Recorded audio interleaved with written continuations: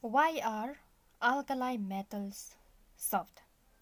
Now this is one of the physical property of the group 1 elements or the alkali metals. We know that the alkali metals have one electron in the s orbital. Now why are they soft? Okay, so have a look here. We know that the alkali metals have one electron in the in the outermost shell. So suppose we take an example, lithium. Okay, so let us consider this is lithium element. This is lithium.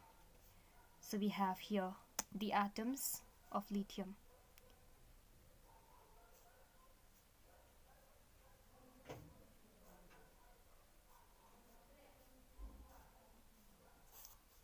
Atomic number of lithium is 3. So 1s2, 2s1.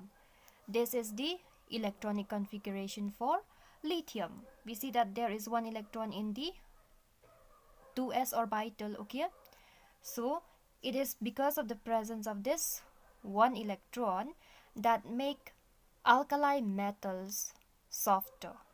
Lithium, sodium, potassium, rubidium, cesium and francium, they are softer.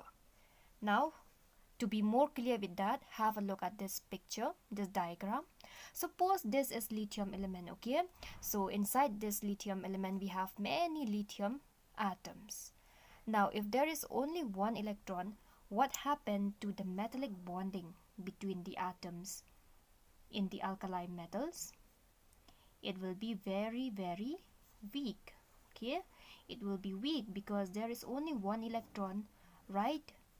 Because we know that in the alkali metals we have one electron in the outermost shell. That's why the metallic bonding between the atoms in alkali metals is weak. Okay, hence they have what? They have a weak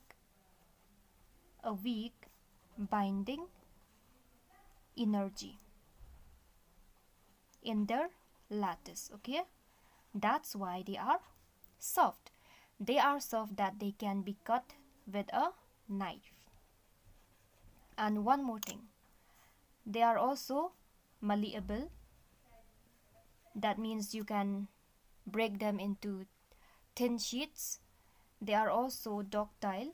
That means you can draw them into wire.